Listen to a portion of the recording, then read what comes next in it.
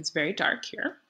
The shortest day of the year is 4 hours long, 4 hours of sunlight, which if you're not used to that, and I don't know if really people are used to it as much as they just know it's coming and they try to prepare themselves mentally. But it is a fascinating thing to have to endure. And I've had to develop a routine to deal with it, because if you allow yourself to sit and think about how dark it starts to feel like it's closing in on you.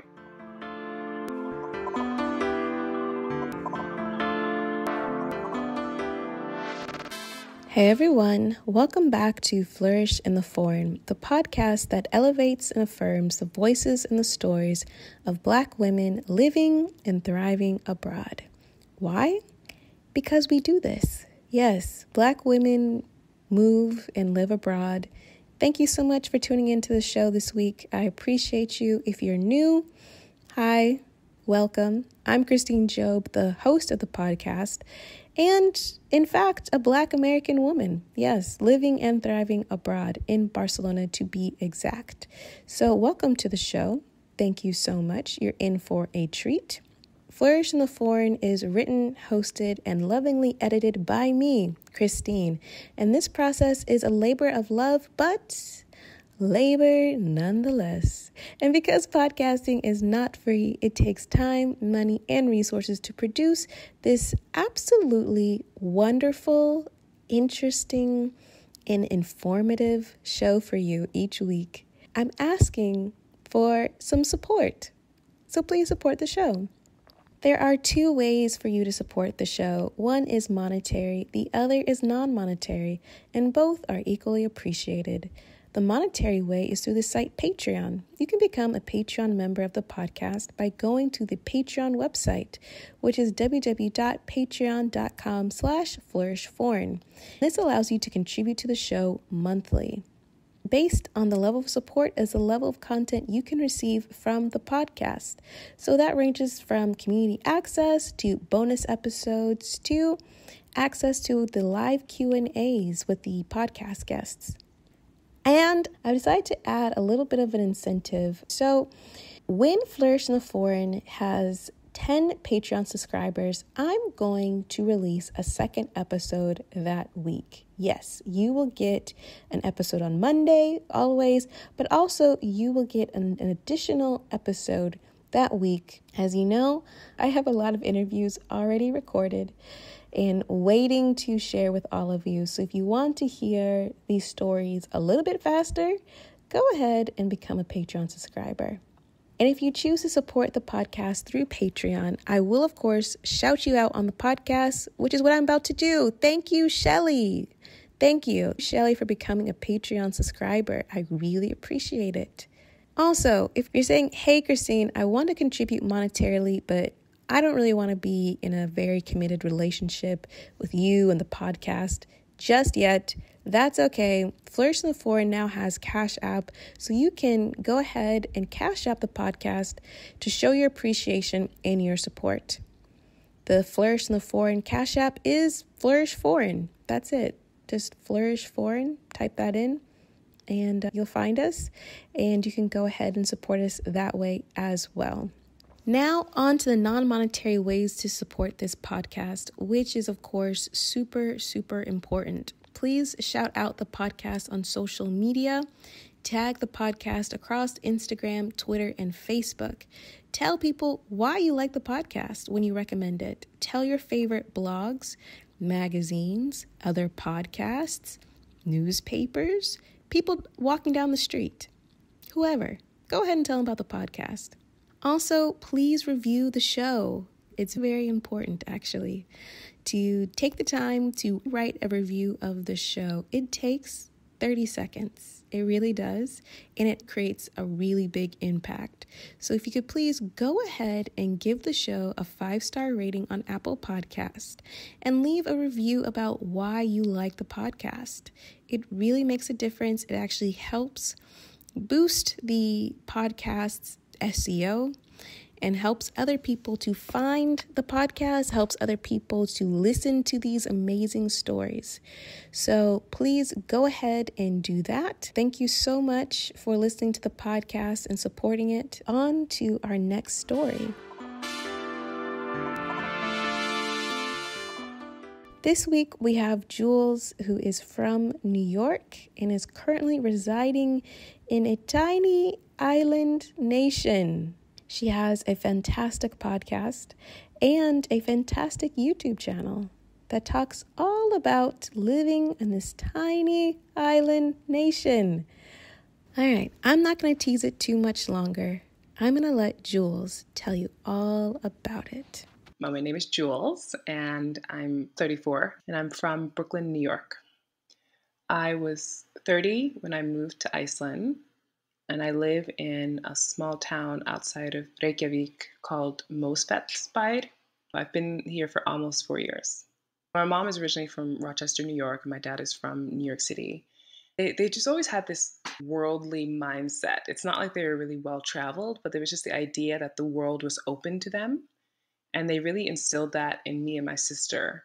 So within New York City, because we grew up in the 80s, 90s, and of course 2000s, New York City was a very messed up place, especially in the 90s. There was a lot of drugs, there's a lot of violence, and people, for the most part, felt, especially people of color, felt they had their areas of the city, and that was kind of it. It didn't really feel like Manhattan was necessarily open to them. It's kind of for wealthier people or whatever, depending on what part of Manhattan you lived in, to be fair. But I'm talking about Park Avenue or different museums and all this jazz. And my mom never felt that way. She was always the one to be like, we're going to the museum, we're going to Central Park, we're going all these different places. And she didn't just take me and my sister. She ended up starting a community center in Bushwick, in which she wrote a bunch of grants and was able to get funding in order to have an after-school program. That's how it started, in which she could feed the kids at the after-school program from all the different schools in the area. She wrote more grants, ended up getting a summer program where she would also feed them all day, but then we would go on trips. And we went on trips every day except for Fridays, which was the arts and crafts day. And we would go to the beach, we would go to Manhattan, and she's taking 30 Black and brown kids on the train to Manhattan, to all these different places. And it was just, in my mind, it just seemed like a normal thing. It didn't seem strange at all that we would show up somewhere that maybe ordinarily these kids didn't feel like they had access to. And just having parents like this who were encouraging us to always kind of explore, do our best. When I was in high school, there was a potential trip to Italy. And she was just like, we are doing whatever we can to make sure that we can afford to send you on this trip, because traveling abroad is such an educational experience. We want to make sure that you get that. You can't learn this in a book. I just felt so grateful all the time. And before I even went on that trip, I remember sitting in a classroom, I think it was an economics class, and the thought came in my mind is, I don't think I'm supposed to be living in the United States, because we were talking about the US and some history stuff, and it just didn't resonate with me. And I was just like, I feel like I don't belong here. I'm not saying I necessarily knew I would ever be in Iceland or, somewhere other than the US, but there was just something inside of me that I knew back then that I did want to live abroad. I just didn't know how I was going to go about it. And I tucked it away in my brain. I asked Jules about her university experience, where she went to school, what she studied, and also if she had the opportunity to study abroad. I studied at Rensselaer Polytechnic Institute. I have a degree in biomedical engineering. My university experience was great at first and then very challenging. When I was starting out, I was just super social, having lots of fun. And it was only until later on, maybe my junior year, where I realized that I was specifically majoring in materials. We were in a lab testing a lot of things, and I didn't like it. And I kept thinking to myself, why am I doing this? And I didn't have the passion for it. That became really challenging for me to want to continue, but I knew that having this degree is a great backup, honestly, if I have to decide later on that I want to either pursue something else in this And in general, it's a fascinating thing to study, but it just didn't feel like it was my calling. My university experience went from being really, really fun to being, let's just get through this, it'll be over soon, and then we can just live our lives and pursue other things. I did have a chance to study abroad. The opportunity was there, and it was specifically to go to Egypt, I think. And I pulled out. I was really nervous about the whole thing. I never took the opportunity, and I don't know why. I don't know, something inside of me was like, just don't do it. I ended up just kind of letting that opportunity go by me. I wouldn't say I regret it, but I do like to think my life would be very different if I had decided to do that. Because after I graduated, I decided I'd wanted to just pursue other things. I just always felt this need to help people. And I thought being in a nonprofit was the answer. And I started looking around for how could I break into that world, because it is pretty tough, especially in New York. I mean, everything is competitive in New York, but the nonprofit space is competitive in a different way. I mean, there's politics around it, sure, but just getting into the community, it just feels really small because there's people who know each other and whatever else. I found this program called Public Allies, and they basically help you to get placed into a nonprofit. I ended up applying for that and getting it, and I got placed in a nonprofit called the White House Project, which helps women to run for political office. And now I think it's called Vote, Run, Lead. I think it's changed names. And it was really amazing. I got to work with some powerful, intelligent, and challenging women in this space. And I learned a lot about myself. As I mentioned before, Jules has an awesome YouTube channel where she talks about all things Iceland, how to do it.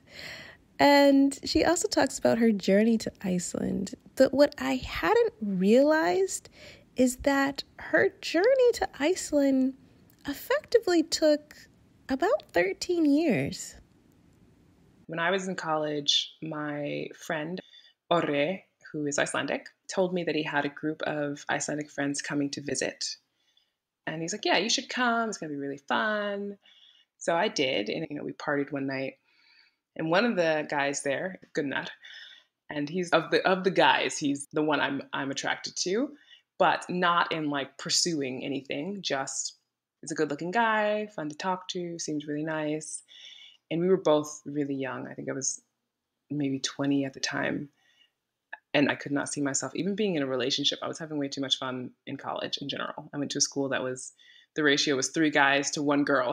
I'm definitely not chasing after anybody. And Facebook started to become a thing not too long after this.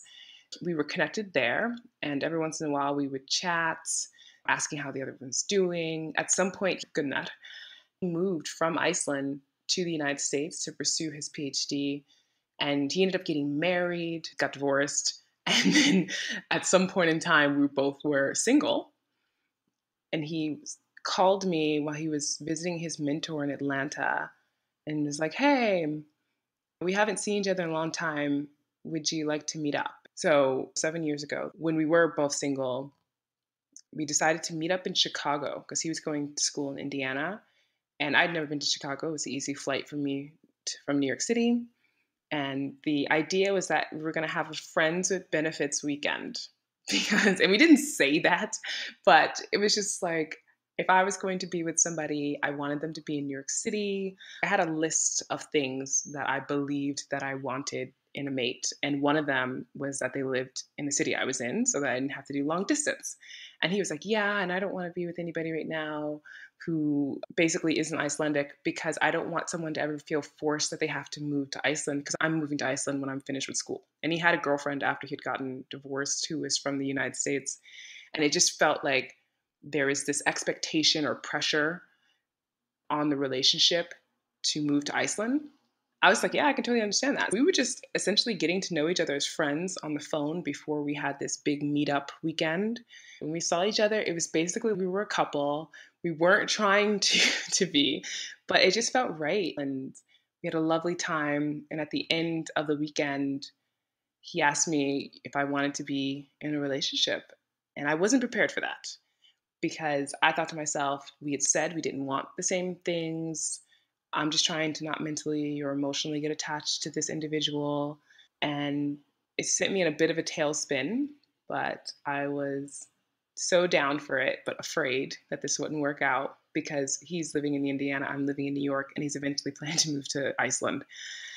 We were in a long distance relationship for 3 years, and I would go traveling to Indiana and he would come to me. We'd do that every month. And then finally, he moved to Iceland. We met around 13 years ago. And so, in between us meeting and then eventually getting together, I had no idea, of course, that he would turn into my husband. Jules had been a successful nonprofit professional and also digital marketer in New York. Moving to Iceland meant getting a new job. I was really interested in her strategy in finding a job in Iceland that was in alignment with her abilities and something that she would feel fulfilled doing. When he got to Iceland, I started looking for jobs there, which took about 7 months before I found the right job for me. And one of the things that was super important for me to move to Iceland was to find a job in something that I was already good at. So I was already building a career in digital marketing. I transitioned from, that nonprofit world into marketing, was doing quite well there. It didn't feel like the right thing for me to just pick up, go to another country and feel like I'm starting everything over again. I just wasn't interested in that. And he was very supportive of that. I was living by myself in a studio apartment in New York City, enjoying that. I really did living by myself. Every day would be wake up, go to work, come home, talk to Gunnar, look for jobs. Like this was kind of my, cycle 6 months before moving. Of course, I was going to work, doing my normal thing, trying my best to keep it to myself that I am trying to get out of this job because I was just so excited about the opportunity to move to Iceland, and only my close friends knew, and my family, of course, knew what I was pursuing. I did not understand the language. I'm still working on it. Icelandic is pretty difficult, but it is possible to learn. And I needed Gunnar's help all the time because most of the advertisements were in Icelandic.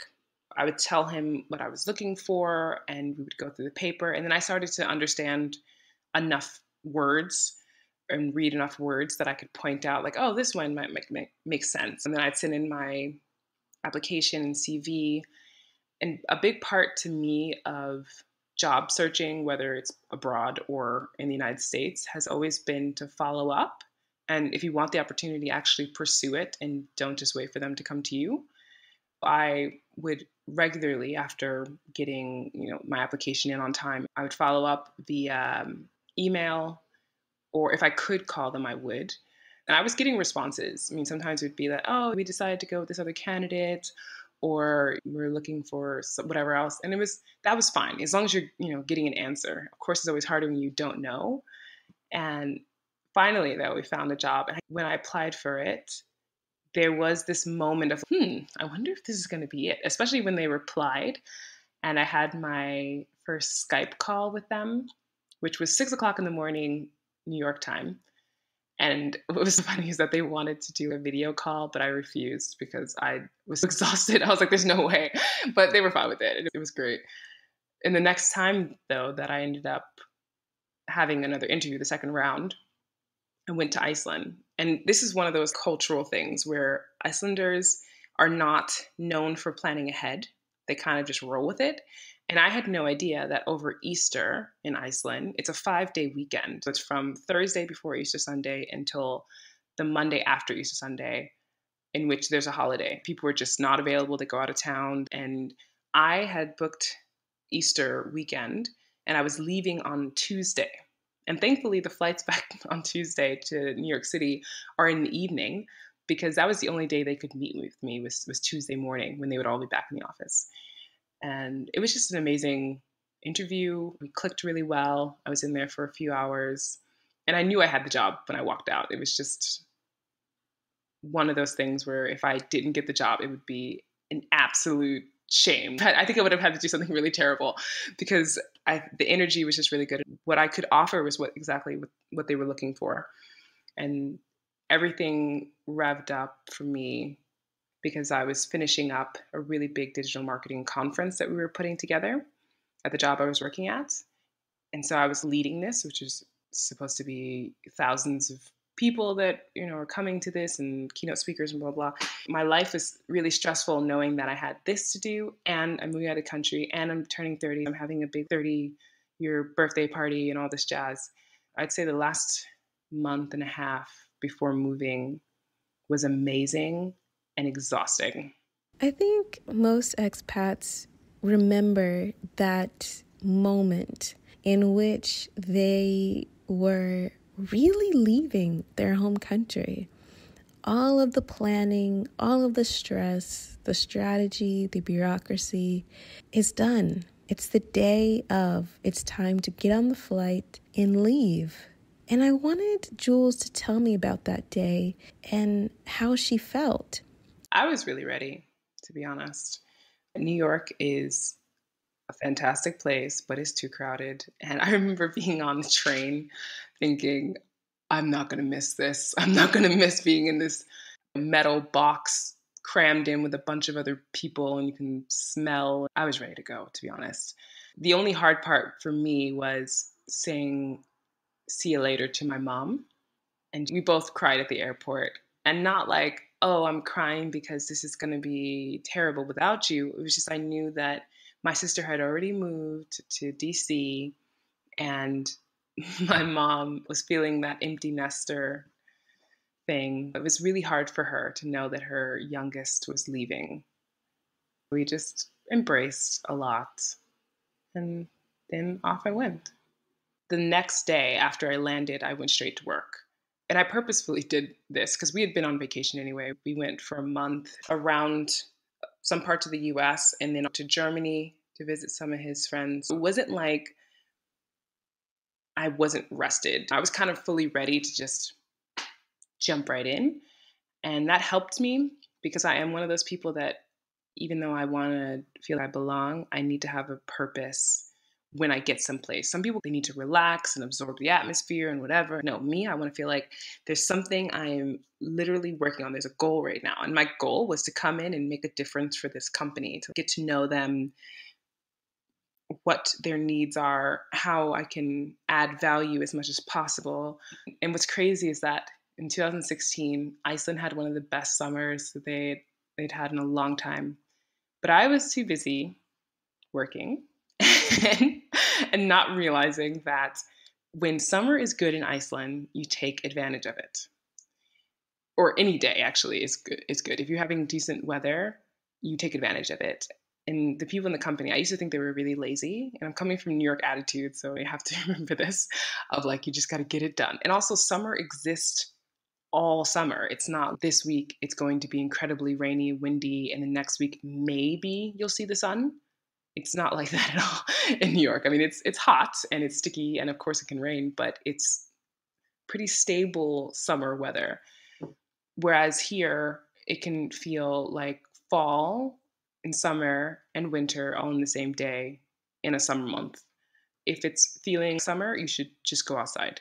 And people were doing that. They would come into work, leave at 2 o'clock in the afternoon or whatever, and I'd be there till 6 or 7. I wasn't aware, and people were trying to tell me, but I wasn't listening because I was hell bent on doing work and providing some type of value that I kind of forgot to be a person a little bit. I wanted Jules to tell me more about the differences between Icelandic work culture and the work culture she experienced as American, particularly in New York City.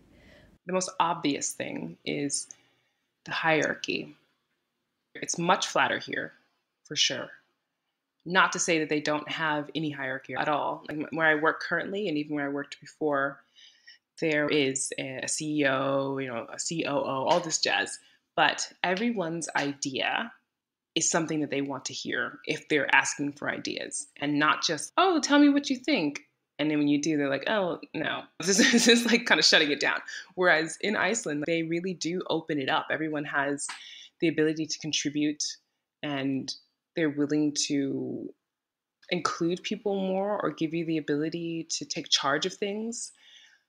The management style is very lax. And because they have this attitude like, it'll all work out, and "Þettar is kind of the national slogan of Iceland, which is it will all basically work out, can be very frustrating for a person who feels like they need more details and they're not just leaving it up to fate in some ways. I worked at an adventure company, a tourism company, and there were many days where I was just like, okay, I love having this freedom, but I also feel like I'm lost in whether or not we should be going in some other areas or if we have the resources for all the things that I want to do. Am I just adding on work to myself? And there's no one really here to give me some more guidance. But then now that I've moved to another place, an advertising agency, it's super dynamic and to the point where the work is endless. You literally could just work yourself to death in a place like this.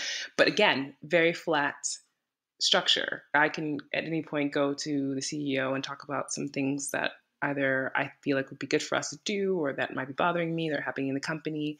And I've seen plenty of people go to him and ask him if he has 5 minutes, and he always finds time to talk with them. There's always this inclusion of, great, I want to hear your ideas. I want to feel like we're all in this together. They're really open. So, and they also have a lot of snacks.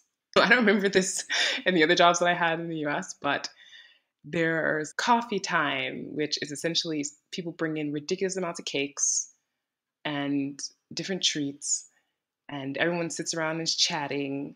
And you're like, it's work time. In the beginning, when I first moved, it was like, what is everyone doing? They sit down for 15, 20 minutes. This is ridiculous. Twice a day.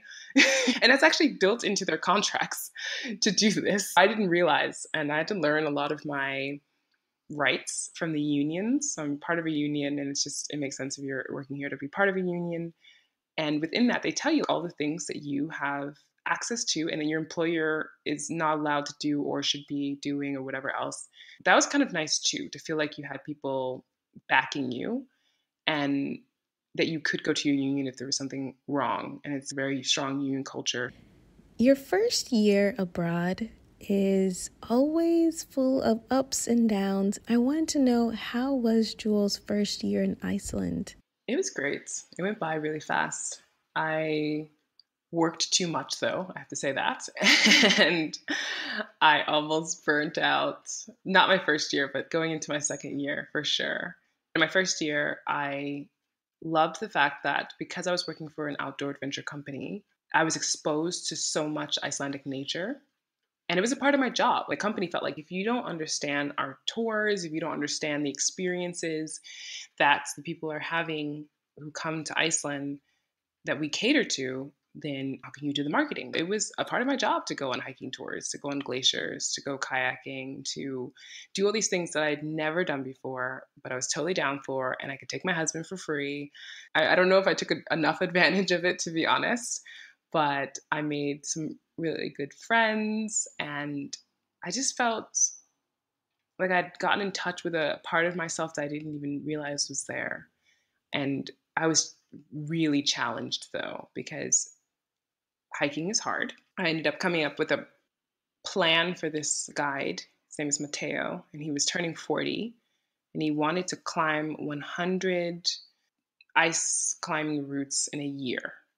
And I thought this was such a great idea. And of course, because I thought it was a great idea and decided to help him pursue it, my boss was like, okay, you go out and help them make this happen, right? So I'm going out with them, not well versed in kind of these natural surroundings, and I have some hiking boots or whatever else, but I had no idea what we were in store for.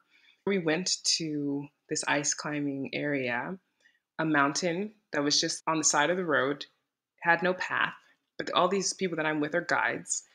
They're used to hiking up mountains every day. And when I go with them, I'm just in the back trying my best to keep up. I'm exhausted, and the rocks are slippery and there's moss on them. And we have to get to this location by a certain time and then get back or whatever else and do all the filming. I knew I couldn't give up because obviously I'm helping with production and the storyline and whatever else. But I'd never been so physically challenged at one point in my life. And the coping mechanisms that came out were fascinating. But also, my life changed in that moment. When we finally got to the top and did all the filming, and we had to get down. And again, I was the last one getting down, slipping down rocks and everything else because it was just incredibly uneven terrain. I felt almost defeated, but proud of myself that I'd gone through this and hiked for whatever many hours and made it through the day. But I realized that I don't want to be this person. I don't want to be the one who doesn't have any experience hiking mountains and working in a company like this and whatever else. And sometimes I started biking to work. I started, hiking up mountains more regularly. I started signing up for hiking tours with the company or hiking groups and things like that. And my husband and I started making it a routine every Saturday. It was kind of our date thing, and it still is. It's for us to go on a hike together. My first year was very transformative. I moved to another country and I started taking classes too. That's another thing, in Icelandic. That's one of the reasons why I almost burnt out too. I was going to work from 8 to 4:30 and then from class from 5 to 8 in the evening, trying to study. And it was 3 to 4 times a week for 6 weeks. And by the end of the 6 weeks, my brain was melting. It was terrible. And there was a lot of me trying to jam pack in everything. I just have always been one of these people that just full on into it, and then things start to break down, meaning it's not sustainable to continue on this way. And I had to learn that it's okay for me to take my time learning language. It's okay for me to take a break and not try to be the most athletic person in the company or something, even though it's not possible because these people are superhumans or something. And yeah, it was just a fantastic year. Iceland, a island nation with gorgeous nature. I wanted to know, how much did this beautiful landscape actually cost? Food, for instance, it is very easy to spend $20 to $30 on a meal here. If it's $20 or $15, that might be considered affordable. It's just like, why is it so expensive to go out to eat? And it's because they have to pay a livable wage to the people who work there. The prices are much higher. And then, of course, we're on this island and a lot of things are imported. Certain foods are more expensive than others. Gas is ridiculously expensive. Similarly with food at times, even food grown in Iceland, because of the cost of it, is expensive. Whether you're getting it imported or you're buying it directly here, it still is a higher price than if you were to buy it in New York. Living expenses, owning a place is the way to go if you can afford it. Unfortunately, rent has been really high here, and that's mainly because of the market has been flooded with Airbnbs to attract tourists.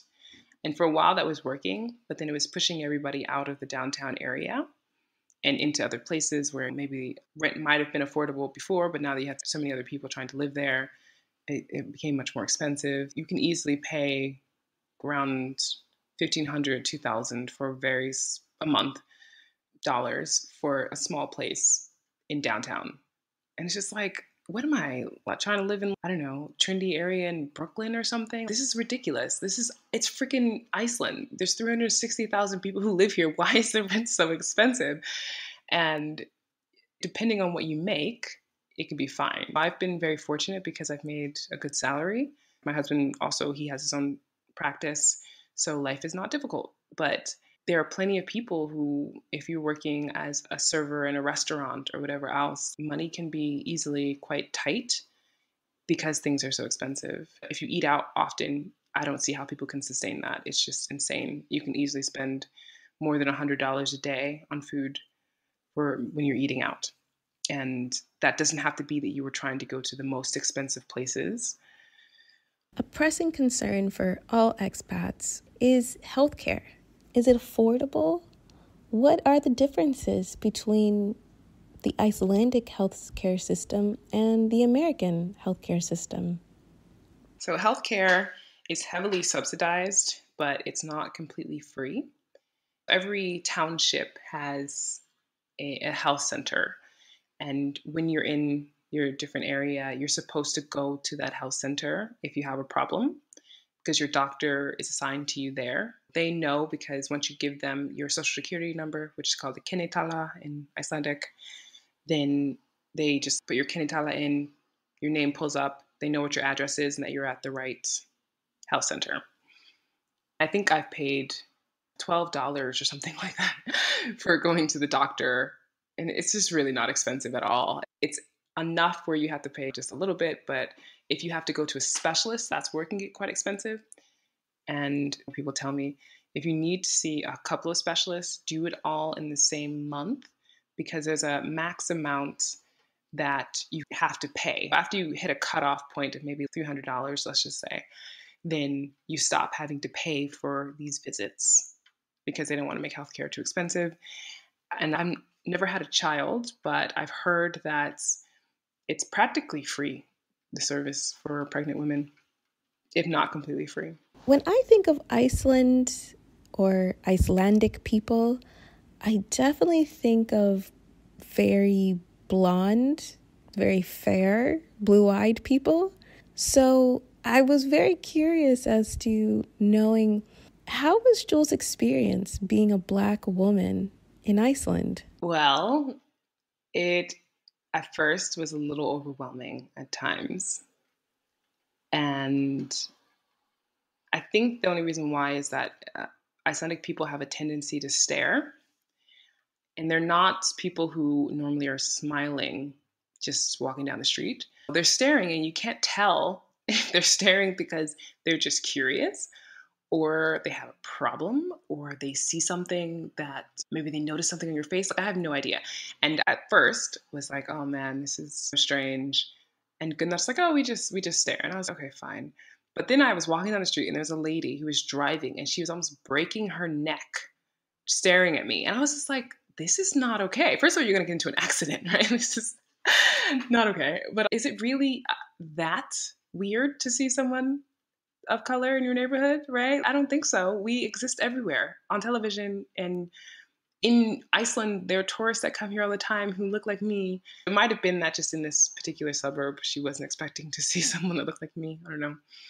I've never felt, though, that I wasn't accepted here. And I've always found it hilarious when little kids see me who aren't used to seeing a brown person, because they always stare so weirdly. Sometimes literally their mouth is open. Whoa. That's always like amused me. I think with adults, was sometimes a little harder though, because it's just like, I know you travel. It's not that odd, right? But again, it's a curiosity thing. And I just eventually realized that I could also stare back. And what's helped though is that a friend of mine, we did a video together about being Black in Iceland on YouTube. And that got around Iceland and even got into the newspaper because people thought that this would be helpful to share, because nothing that we said in there was negative. It was just basically, this is our experience. And if you're coming to Iceland and you look anything like us, FYI, this might be something that you experience. And overall, though, Icelandic people have been very accepting. They've been very warm and welcoming once you get to know them. And if I go to the store here in my town, they speak Icelandic to me immediately. They don't assume English. And I love that, because I do want, of course, the chance to practice, but I also want to feel like you see me as a human being who has the capability of speaking this language too. And it just kind of makes it feel equal. And I don't feel like Jules, the Black girl in Iceland. I just feel like myself. And that's been very freeing for me, because when I was in the US, and I worked for a UK company before I came here, but we were a satellite office in New York City. And there is this energy that's different. I'd go maybe into a meeting with a bunch of people who were white, and there's just different energy, different tone sometimes. And here, I've gone into so many meetings, and it was just, okay, what have you got for us? And it's just, we just want the value that you bring. There didn't feel like there was a lot of bias or anything against how I physically looked when they first saw me. I was curious as to how she navigated the differences between her Black American culture and her husband's Icelandic culture.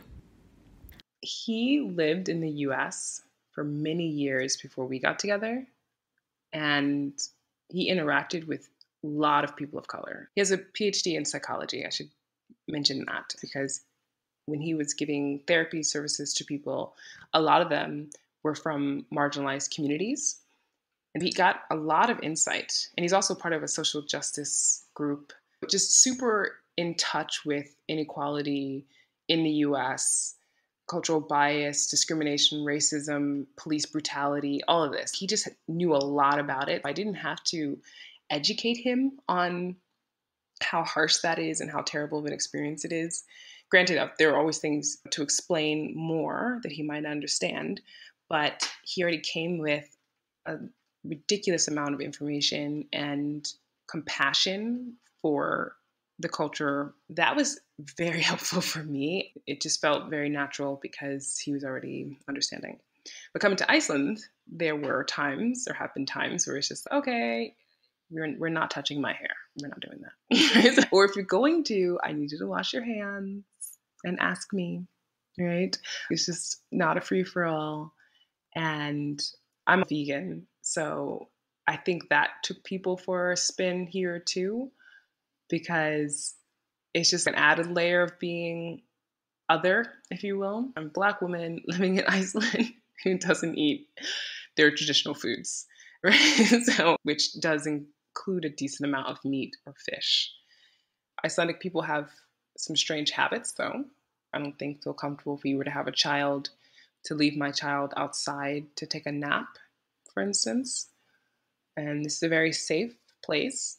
And my sister-in-law, when she had her twins, she would bundle them up and literally put them outside of her door of her house where it was covered. The door would be mostly closed. And it's just for the kids to get like fresh air and take a nap. And she would be off in the kitchen doing something, right? And it's just, and then when she heard them crying, she would go and get them. And it's just like, what? You physically cannot see the child. And they're outside taking a nap. It's just in a carriage. And it's just odd to me. And I'm not judging it harshly, but I just personally can't see myself doing it. And I saw a couple in New York City. They were charged or at least taken in for child endangerment because they left their kids outside in the carriage at a cafe while they went inside to get their coffee or something. And this was just a cultural norm for them, but they didn't understand that in the US, you don't do that. In New York City, you don't do that. And so I think in general, things like this can come across as odd. I definitely can see us raising a kid here. And I also see myself living here forever. It isn't, I'm still feeling it out or anything. This is my home. This is at least my second home. I still feel New York is my first forever. And if we were to have a kid, which is something we've talked about, and I think it has more to do with I'm just really ambitious and doing things. I'm not sure if I want to spend time having a baby, to be honest. It's just I need to figure out in life, and my husband's very supportive of that. But it's so safe here, and the kids have a lot of freedom. When we were younger in New York, we could go outside and play, but my parents, we at least had to be in earshot of the intercom, right? So they could come inside, yell through the intercom to go upstairs or something. And we had to be around kids of a certain age. Everyone was kind of looking out for each other. Here, it can be 5 years old, going outside with your friends. I mean, your parents are for the most part paying attention, but they're just like, okay, go outside, go play. And summer is 24-hour brightness. It's not uncommon to see some kids out who are decently young until 10 o'clock at night. And then they just go home and go to bed. That part is strange for me, but it's nice to know that they can do that. And in Reykjavik, it's changed some. There have been problems with people stealing bikes and things, but we used to live next to a school, the first apartment we had, and I'd walk from the school to the bus, and all the bikes were unlocked. And these were some expensive bikes. These kids really feel safe here, that no one's going to come and just pick up their bikes. And that's amazing to think that that's not an issue. Education-wise, kids do get a great education here. It's free. You don't pay for college. There isn't tuition. It's just a registration fee. There's just the opportunities to not have to go into debt just to get an education, I think is amazing. It's becoming more diverse as well. I've seen a lot more children who are mixed or just from other cultures who are growing up in Iceland. That makes me feel more comfortable. that having a child who doesn't look like what people assume to be Icelandic can still grow up here. I think even Miss Iceland for 2019 is mixed. And that was pretty fascinating because her story, when she was growing up, her name is Birta Abibi or something, and people used to call her Birta Appe, and Appe means monkey. So obviously that's not very nice, and that hurt her a lot. And her mom is white, and I don't know where the father was, but she would have to confide in her mom about this and cry and whatever else. And her mom took action and went to the school and, taught them, and all the teachers and people did something about it. But it's just sad. It's like, where do they get this from? Right? Kids don't, how would they just come up with this on their own? That part was a little bit like, it's a little odd. But no one really talked about that part of it, about whether or not their parents were planting these seeds in them or whatever else. But on the whole, though, I have gotten to know some people who are mixed here, and they've had great lives, and they're adults now, and they're doing amazing things. One of them is Altis Amma, who is an actress, and she's in this show on Netflix called Valhalla Murders, which is based in Iceland, and it's a crime series. And it's just really cool because she's Icelandic. I interviewed her for my podcast about it because I was curious. And this was kind of one of those things, if I ever to be a mom of a person like this, I want to kind of know, right? And she was just super open about how great her experience was. And she has these friends from when she was 5 years old, and she still has them now. And they, hang out together. And life for her has just been really good. I think that it makes sense to do this here, meaning to have this experience where we have children because it's affordable, first of all, education-wise, and it's a nice hub to go to other places like that, US or Europe or anywhere else in the world too. Learning the language of your new country can be stressful, to say the least. And learning a language that is not remotely similar to your mother tongue probably adds another level of anxiety. I asked Jules to tell me about her experience in learning Icelandic. I am a high achiever, and it bothered me a lot that I was not fluent in Iceland after 3 years. And I chose 3 years as a date for when I would be fluent. Not based off of any research, not based off of any actual action plan. It was just willy-nilly pulled up my butt, being like, 3 years sounds enough, right? I'll be here taking classes at a time, studying on my own, doing whatever. I should have picked it up by then. And it isn't a language you just pick up. That's not how it works, unfortunately, because there are a lot of rules. In Iceland, more than 95% of the population speaks English, and quite well, because they watch TV or YouTube or whatever. Even young kids. My nephew is 9 and his English is great. But it's one of those things where you can easily get away with speaking English. And in my job, I've always worked full time since I've been here. And I know people who've gone to the university to study, and they've, done the bachelor's program in Icelandic, and they speak Icelandic quite well, which is awesome. But I've never had the time to do this.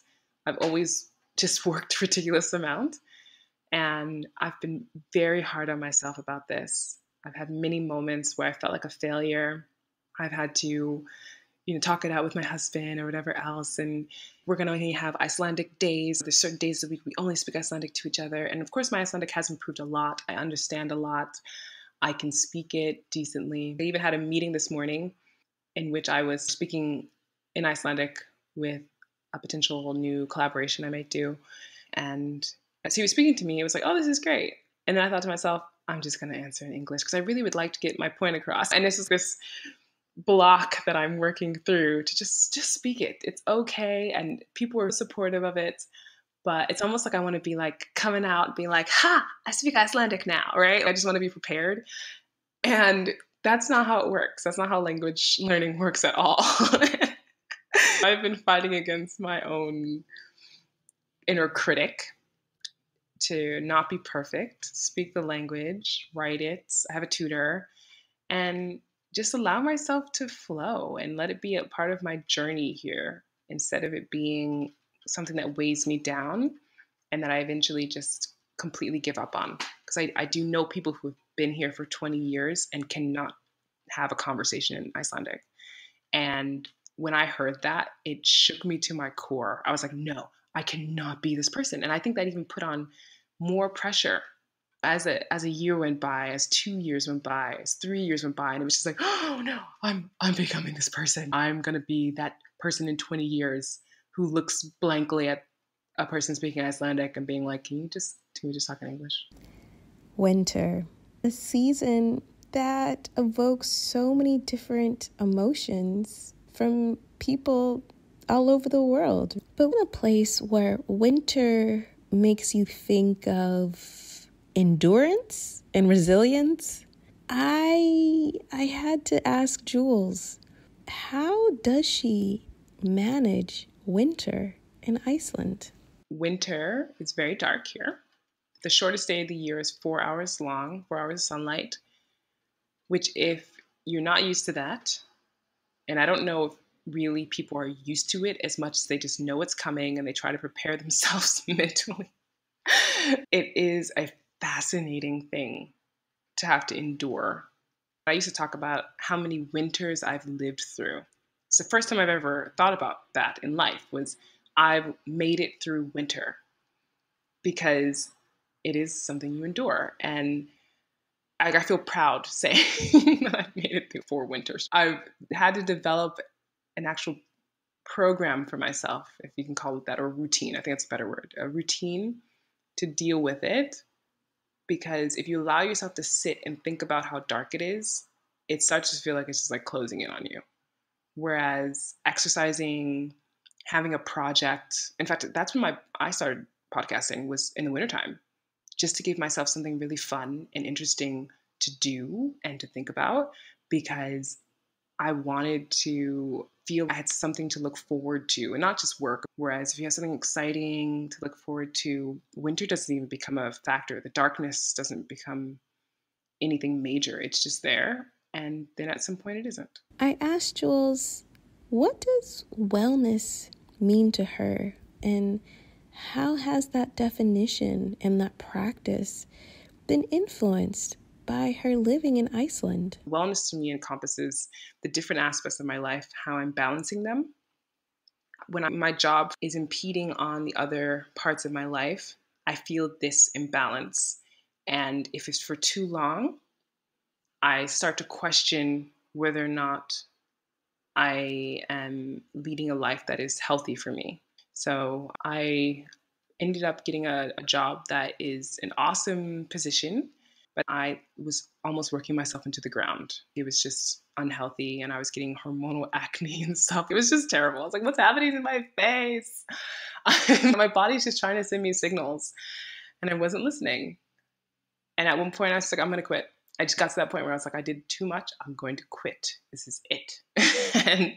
and when I told the company that I really just wanted to focus on things I was passionate about and I was going to leave, they were okay, wait, time out. Because like to them, they just felt like it came out of nowhere. They're like, how about you just work 50%? And I was like, oh, that's a good idea. Thank you. I'm going to do that. I think maybe that's another work culture thing too. I don't know if most companies in the US that I worked for, they wouldn't have been like, let's just figure this out together. Don't leave, right? I feel like they'd be like, all right, bye. Find somebody else. Rather than feeling like, let's just not put you in a position where it has to be this ridiculous. And we can, if you still are willing to bring value to the company and help us out, then we're willing to help you out in some ways too. That I think was really powerful for me to realize that I have options and that has helped with my wellness, that I have more control over what happens to me than I initially thought. And I should exercise the rights to have those choices and think outside of the box sometimes in order to live a life that feels healthy to me. If you want to keep up with Jules, definitely listen to her podcast, All Things Iceland. All Things Iceland is what I like to think of as the go-to place to learn about Icelandic language, culture, nature, and history.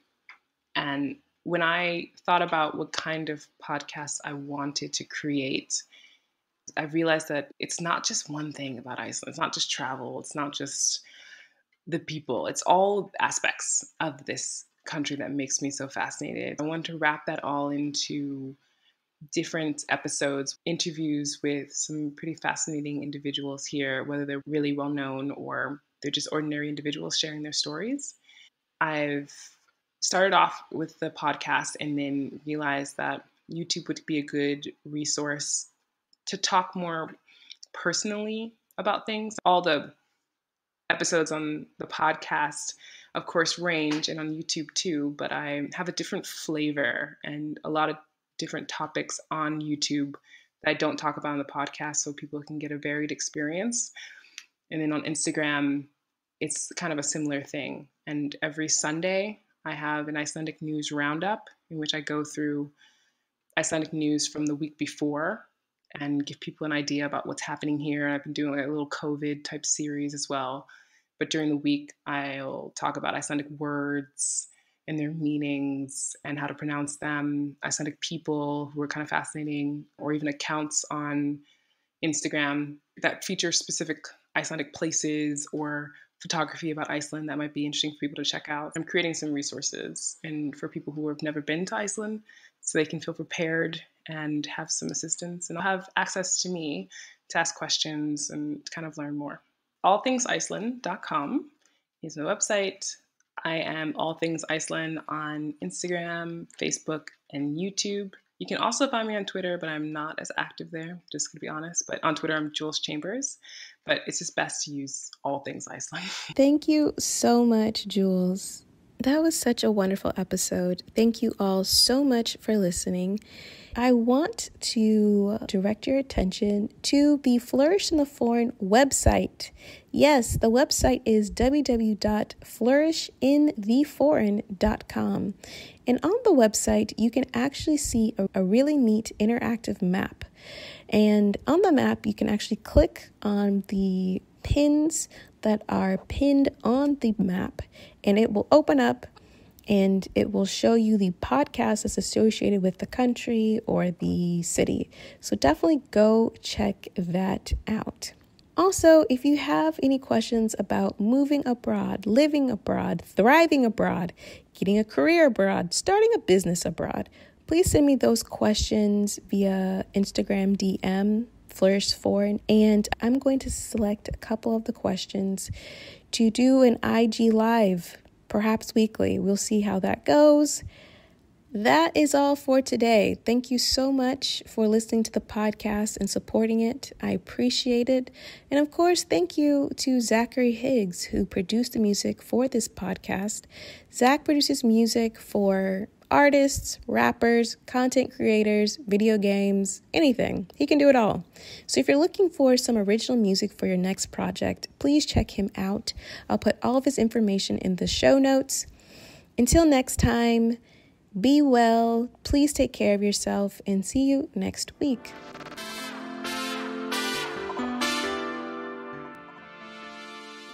On the next episode of Flourish in the Foreign. In international media, from TV programs and music, you have a very one-sided view of what an African American is and what African Americans do and how African Americans speak and how they present themselves. And when you get here, you see that it's this caricature and stereotype that's been created